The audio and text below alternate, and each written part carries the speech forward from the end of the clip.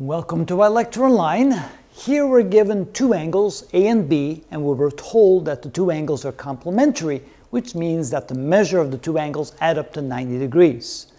Then we're told that the measure of angle A is 8 times the measure of angle B, and then they ask us to find the measure of the supplement of angle A. So first what we're going to need to do is find the measure of angle A and the measure of angle B. So we can say that the measure of angle A plus the measure of angle B is equal to 90 degrees. Well, let's see here.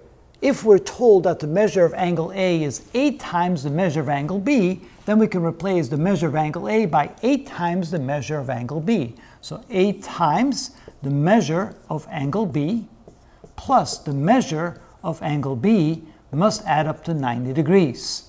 And so 8 times the measure of angle B plus 1 time the measure of angle B must be 9 times the measure of angle B.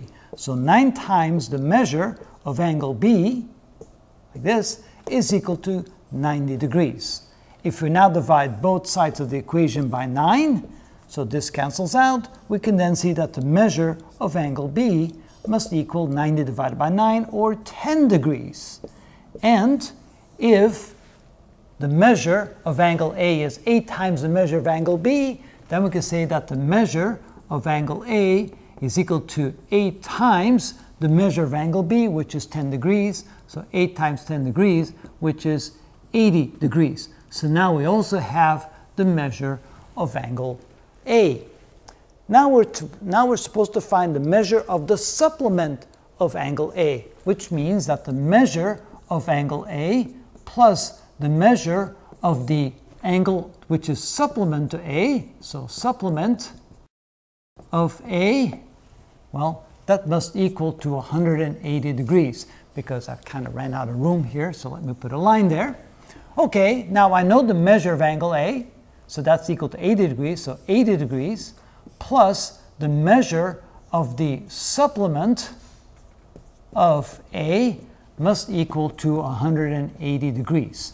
If I now subtract 80 degrees from both sides, I can then say that the measure of the supplement of A is equal to 180 degrees minus 80 degrees. So therefore, the measure of the supplement of A is therefore equal to 100 degrees. And that is the answer we were looking for. That's how it's done.